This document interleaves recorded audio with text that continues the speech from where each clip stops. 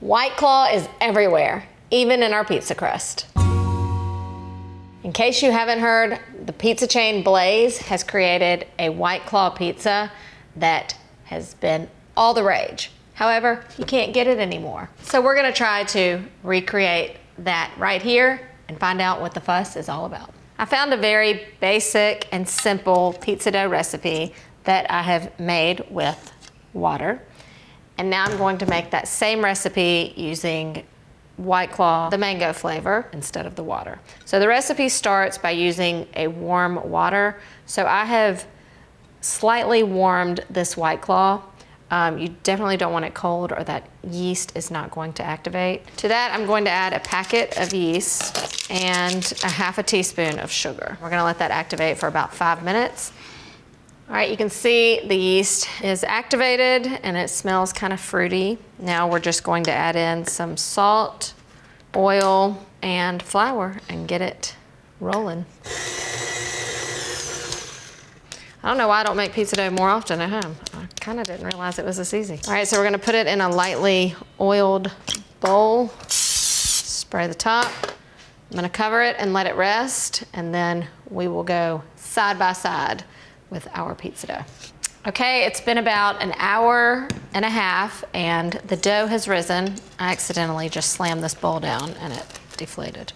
This is the traditional, and this is the same recipe made with White Claw. All right, so I'm just gonna spread each one out and bake away. All right, I have spread both doughs out.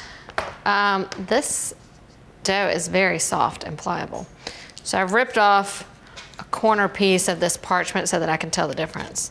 It's like a claw went after it. That's the White Claw pizza. All right, so I'm gonna top them the same. I don't have all of Blaze's, you know, authentic ingredients, but they all do have red sauce and mozzarella. So I'm gonna do a combination of shredded and fresh.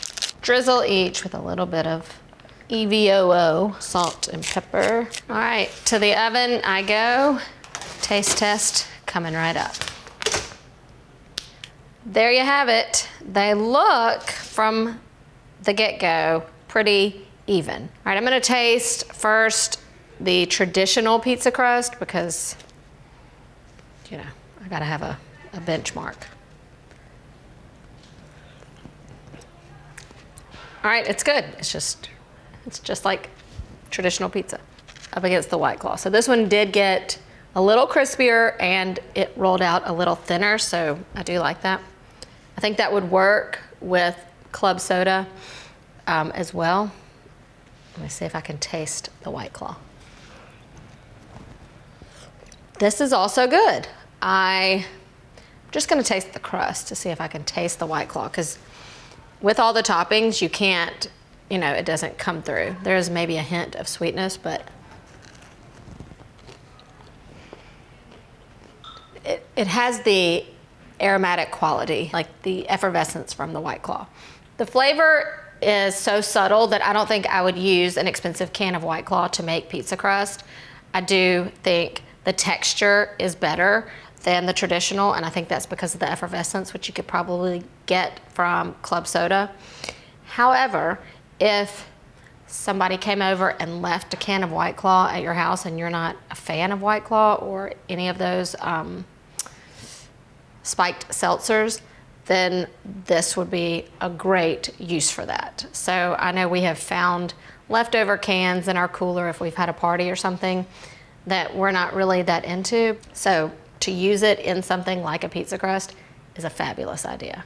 White Claw, in my opinion, is a little expensive to do this with, but maybe if you're trying to win a competition in pizza crust and you want to just give yours that little something extra, this might be the way to go. And I would definitely condone trying it with other flavors. Listen, White Claw drinkers sometimes get a stereotype, but this pizza is anything but basic. For more great taste tests, don't forget to follow MyRecipes on YouTube, Instagram, and Facebook. And if you're watching on YouTube, you know what to do. Click that bell. In case you're not familiar with Blaze, the pizza chain, clearly I'm not either.